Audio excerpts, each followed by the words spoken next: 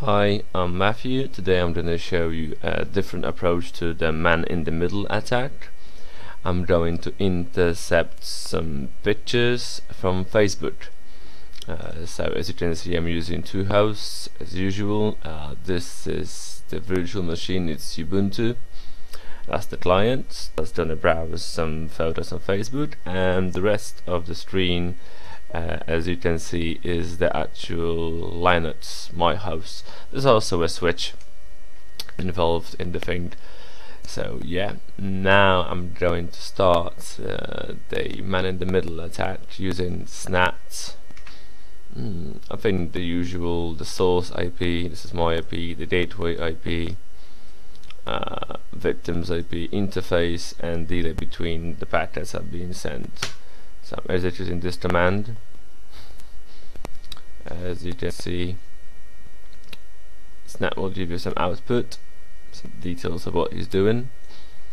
Also, to make things working, we need to start IP forwarding as usual, the thing. So enter as well, so that's fine.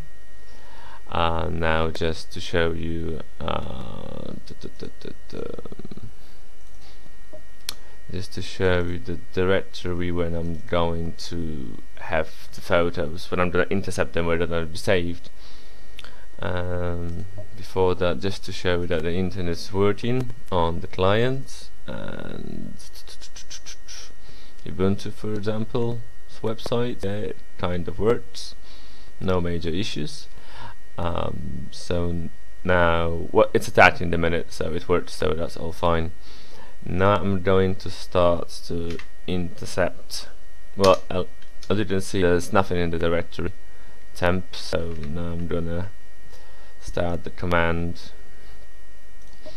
that will start intercepting, and it's called DriftNet. There's also a second tool, TCP extract. It's also quite good if you're working on files dumps.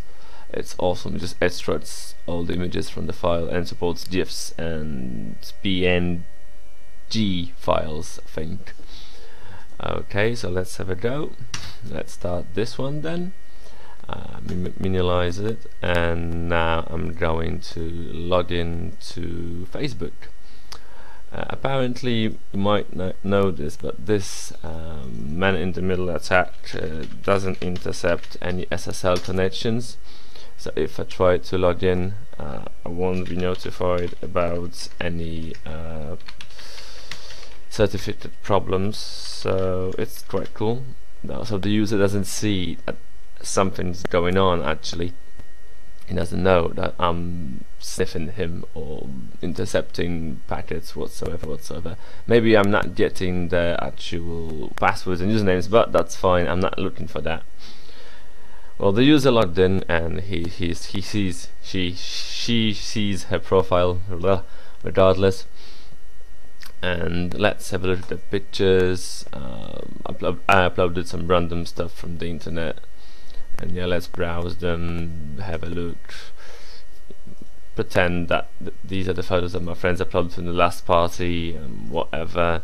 I'm just browsing them as usual. I can make a comment, blah blah blah, tag if there is anyone there. This one's quite cool actually. I like this one. Dun-dun-dun, Linux. Yeah, some other ones. What's this one about? Let me see emails. Cool. Yeah, so basically there are some things, just browsing, normal user thing, nothing special. And now just go to the temp directory, and look what we got here. Lots of images, lots of different ones, and yeah, come on. So as you can see, I've intercepted lots of images. There are absolutely loads of them, and I should find the ones that actually I've browsed. As you can seen before, these are the small ones. One more time. Yeah, these are the small ones, and it just grabs any image it finds actually. So everything that I clicked on, everything that it downloaded, it just filtered it and it's just there. So yeah, that's the thing. There is also a way to protect yourself against such an attack. You just need some sort of software that will just detect any ARP case changes, and that should be it. These are the better quality ones. So yeah, intercepting is quite cool, and the person doesn't know anything. So yeah, quite cool thing, and quite dangerous at the same time. It violates your privacy. To protect yourself, you need some sort of an ARP watch utility on your machine. On Windows, I think it could be Win ARP watch, something like that. Never tried, actually, never needed to, but hey. Yeah, that's the entire demonstration. Hope you enjoyed it. Bye.